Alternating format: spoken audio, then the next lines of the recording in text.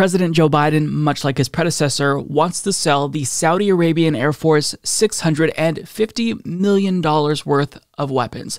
And to say that this is unethical would be an understatement, but the bigger issue is that most members of the Democratic Party have remained silent on this up until this point. Thankfully, that's beginning to change, and there's some pushback, including from Intelligence Committee Chairman Adam Schiff speaking out against this sale. Now, Ilhan Omar is also joining the fight to stop this, saying that she will be introducing legislation to block the sale and tweeting out, "Selling weapons to Saudi Arabia while they continue to slaughter Yemenis is unacceptable. If we truly believe in putting human rights at the center of our foreign policy, we would not be arming human rights abusers. Working on legislation to stop this sale this week." So finally, we're starting to see some pushback, and Representative Tom Malinowski released a joint statement with other members, including Adam Schiff, where they state the announced transfer of up to $650 million in advanced munitions to the Saudi Air Force is intended to serve defensive purposes and protect against further Houthi airborne attacks.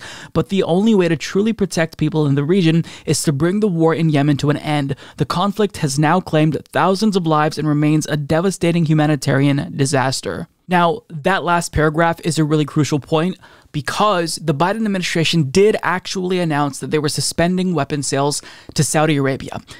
But there's a catch. As Jessica Corbett of Common Dreams explains, a week after taking office in January, President Joe Biden imposed a temporary freeze on arms sales to Saudi Arabia and the United Arab Emirates. In early February, Biden announced his administration would cut off U.S. support for offensive operations in the Saudi-led war on Yemen and appoint a diplomatic envoy. The Democrats said Wednesday that while the administration has suspended offensive weapon sales, it continues to provide logistical support and spare parts that permit an escalation of offensive Saudi Air Force operations in Yemen. That needs to stop. So it's really encouraging to see members of the Democratic Party, including a prominent member, push back and try to stop this sale.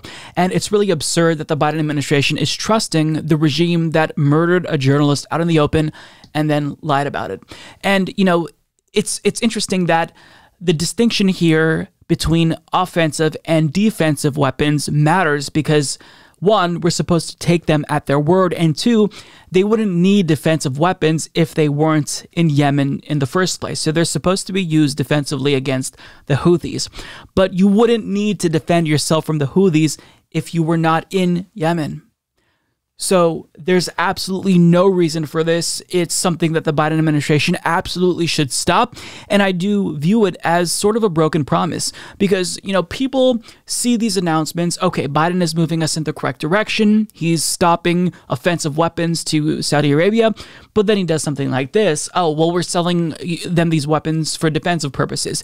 It's incredibly disingenuous, and it seems as if that first announcement was nothing more than virtue signaling. So if you don't actually stop selling them weapons, if you don't actually stop rewarding them for the genocide that they are carrying out in Yemen, then they're not going to stop. So it's really important that members of Congress, such as Ilhan Omar and hopefully others, speak out and condemn this and try to stop this because it's a humanitarian disaster.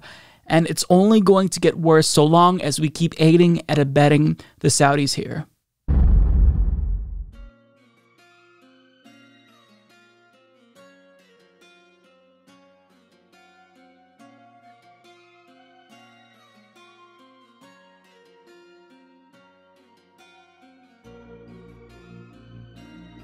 Come on, man.